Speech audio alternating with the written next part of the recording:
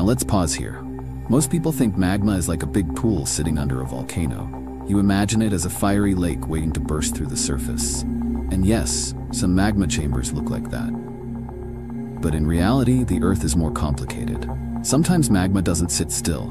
It moves. It flows through cracks, weaknesses, and layers in the crust. It can travel like a slow, glowing river for miles.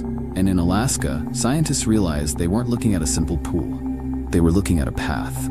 To test this idea, they compared the seismic data with other tools.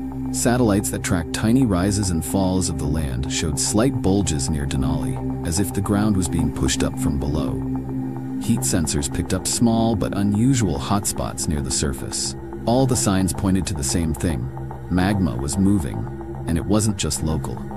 At first, this raised more questions than answers. How far south did the path go? Was it connected to volcanoes in Canada or the Pacific Northwest?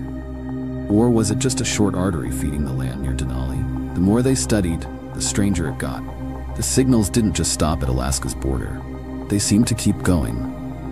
And that's when the theory of a hidden artery began to take shape. Here's why this was so stunning.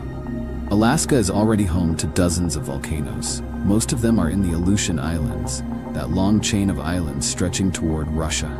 These volcanoes erupt often, sometimes with giant explosions that send ash into the sky for miles. But Denali and the interior mountains are not like that. They are not part of the island arc system. So why would magma be moving there?